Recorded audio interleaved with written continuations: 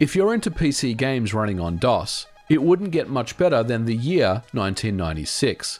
We saw games such as Tomb Raider, Daggerfall, Civilization 2, Crusader, Red Alert, and Duke Nukem 3D all releasing in that same year. But there was one release from 1996 that would completely change video games. Quake is one of the most influential first-person shooters ever made. Its DNA is still in many a modern FPS, and even recently we would see a remaster 25 years later. Now, many of you already know about Quake and its history, and the story of John Carmack, John Romero, and the rest of the id Software team has already been discussed many times, and we are not revisiting that story here.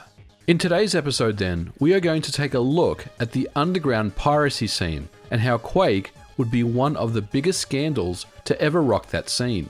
If you've heard about scene groups such as Razor 1911, Prestige, Hybrid, and Paradigm, then you'll be right at home here.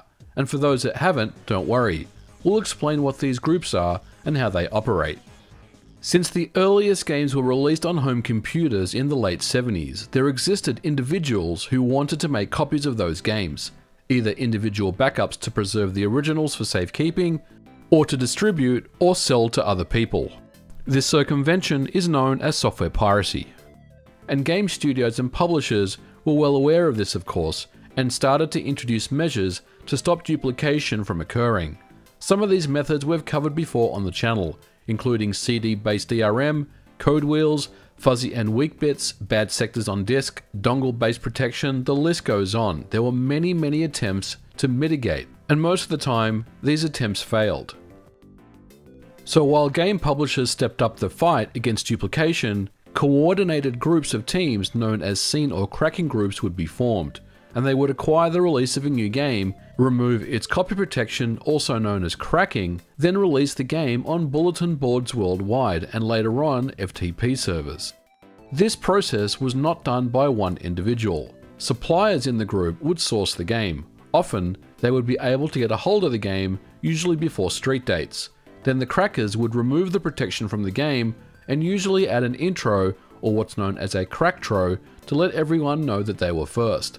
Then the couriers would be responsible for spreading the release worldwide. Now it's a little more complicated than this, but this is usually how things worked. And while there was some honor and respect between these groups, the reality is your group wanted to beat the competition to see who could crack and release the game fastest. This release then would be available to the end user to download, install, and run on their PCs.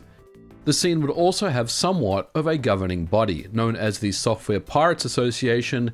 They would be responsible for either allowing a release to go through to bulletin boards or to what's known as nuking, which is the removal of the release on all bulletin boards and FTP sites. There were two main rules when it came to scene group releases. First, no betas. Only a final retail release would be accepted. And second, the crack had to work properly. If it crashed on the PC or introduced any other side effects, then it would be fair game for another group to come in and win the release.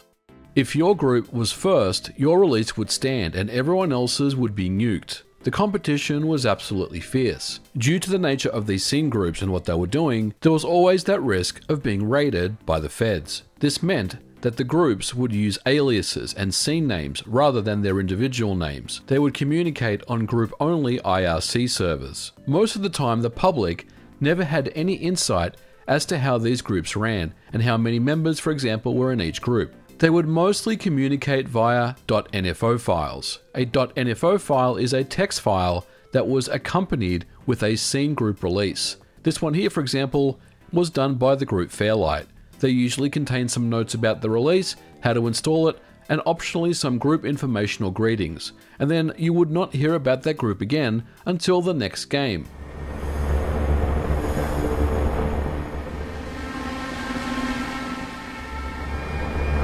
(1996's release of Quake would be one game that would be hotly contested by every scene group that was around.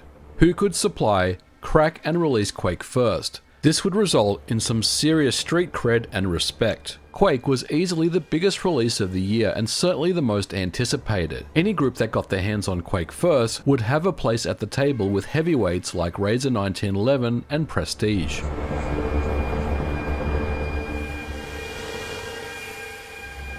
In 1995, a new release group entered the scene and quickly rose up the ranks to become very popular and established. The group's name was ROR, which stood for Release on Rampage.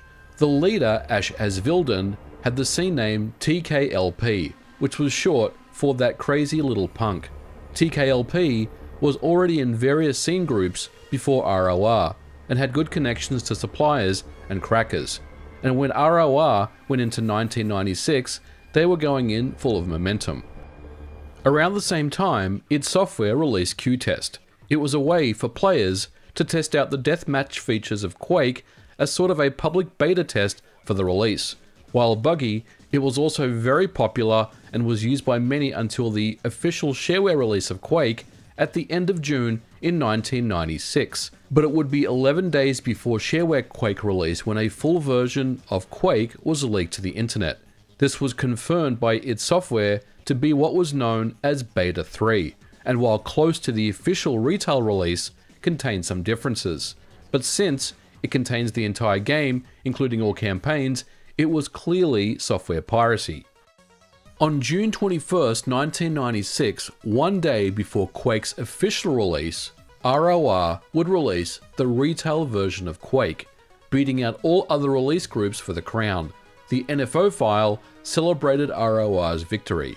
Here it is, the Duke 3D killer, brought to you just like expected by ROR 1996.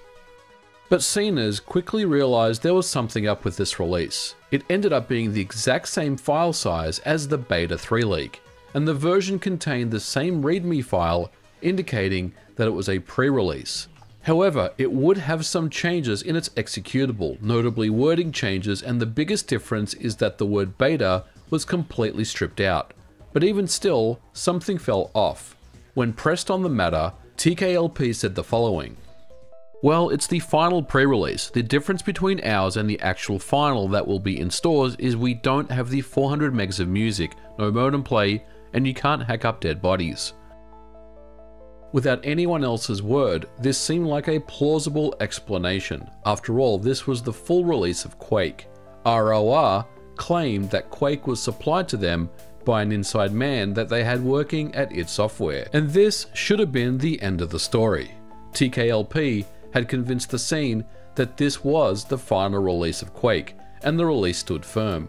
But the release would be anything but final. What had actually occurred was TKLP had taken the Beta 3 leak, stripped out the word beta completely from the executable and repackaged it, uploaded it to bulletin boards, and labeled the release as final under the ROR name in an attempt to win the race to see who could release Quake first. And he almost got away with it, except id Software themselves would stop him dead in his tracks. Jay Wilbur, who worked at id Software at the time, confirmed that the ROR release was actually a repackaged Beta 3 leak and inadvertently exposed TKLP for faking the release as final by manipulating the executable. Word on the street is that you may be the source of the Quake 3 beta leak. My sources tell me that you and I are friends, and the reason why you have the beta of Quake is that you work for a magazine. 1, I don't even know you. 2, id Software does not send beta copies of games to any magazines. This would be enough for the scene to take notice and nuke the ROR Quake release and label it as fake.